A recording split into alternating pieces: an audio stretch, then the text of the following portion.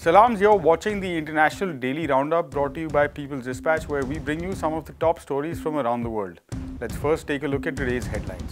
Report finds US sanctions fueling rising poverty in Iran. Syrian Defense Forces announce the recapture of Al-Sinaa. Another woman dies in Poland after being denied an abortion.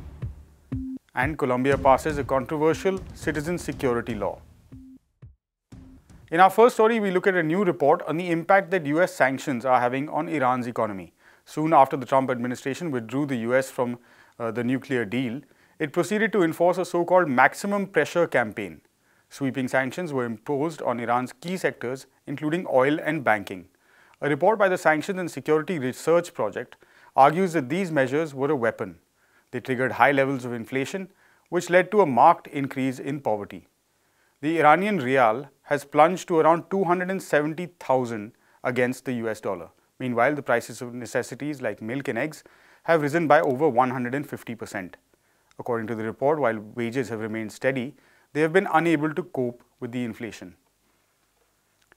As a result, even if many goods are still available, they are simply unaffordable to most people. This secondary impact of sanctions has been prominent in the prices of food. The cost of healthcare has also soared by close to 125%. The health crisis has also worsened due to overcompliance with sanctions by third parties. UN experts have found that banks and businesses have refused to engage in exempted and authorized humanitarian trade. For example, a Swedish company has stopped critical shipments of bandages to Iran. The product offers the most effective treatment against a life-threatening genetic skin disease. As per reports, around 30 Iranians have died since shipments stopped in 2018. The Kurdish-led Syrian Defense Forces have announced the recapture of Al-Sinaa prison in Hasakah. The facility was attacked by the Islamic State terror group last week, leading to a week of intense fighting. The SDF stated on January 26 that the last of the IS terrorists had surrendered. At least 181 people have been reported killed during the violence. Nearly 50 SDF soldiers and 7 civilians were killed in the operation coordinated by the International Security Forces. Al-Sinaa is estimated to have held over 3,500 suspected IS members. Fighting broke out after the group's fighters rammed 2 vehicles into the prison. The SDF has stated that inmates took prison employees hostage and used children inside as human shields. According to a UNICEF statement, almost 850 children are in detention in northeast Syria. Most are being held in Hasakah. The majority are Syrian and Iraqi boys, while others belong to over 20 nationalities. As per recent reports, the status of these children is not clear. However, Save the Children has stated on Monday that it has received reports the children were among the injured and the dead. The SDF's operation in and around Al-Sinaa was accompanied by US airstrikes. The Syrian government has condemned the civilian casualties and infrastructure damage caused by the attack. According to Middle East Eye, the fighting has also displaced close to 45,000 people in the area.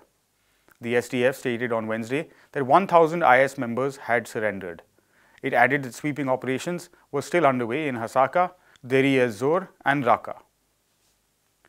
Outrage has spread across Poland following the death of a woman who was denied an abortion. 37-year-old Agnieszka T. was pregnant with twins and admitted to hospital on December 21st. According to her family, the first fetus died in her womb on December 23rd. However, the doctors refused to remove it. Poland already has one of the world's harshest abortion laws. In 2020, a tribunal ruled that abortion in the case of fatal fetal abnormalities was also unconstitutional. Agnieszka's family has said that her health deteriorated rapidly after December 23rd. The heartbeat of the second fetus stopped a week after that. Doctors still waited another 2 days before terminating the pregnancy as late as December 31st. Agnieszka's health continued to worsen for the weeks after until she finally passed away on January 25th. Her family suspects that she suffered septic shock. However, the hospital has not confirmed a cause of death. A protest and vigil for Agnieszka outside the Constitutional Court was being held in Warsaw. It was among a series of mobilizations under the slogan, "Not one more." Agnieszka's case follows just months after the death of a 30-year-old woman named Isabella. She died of septic shock in the 22nd week of her pregnancy after doctors refused to perform an emergency abortion. More than 1,000 women have approached the European Court of Human Rights to change Poland's abortion laws. And finally, rights groups in Colombia have denounced a new law which they say will criminalize protests. Far-right President Ivan Duque sanctioned the Citizens' Security Law this week.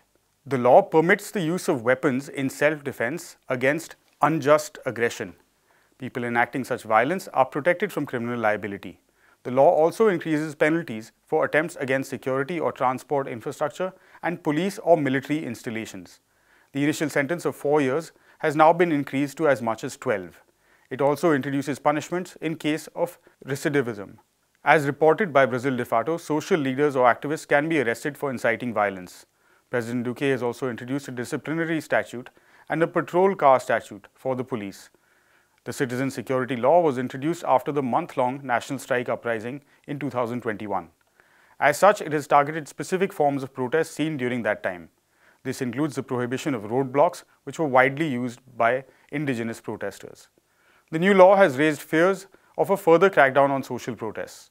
The national strike itself has been marked by over 4,000 cases of police violence.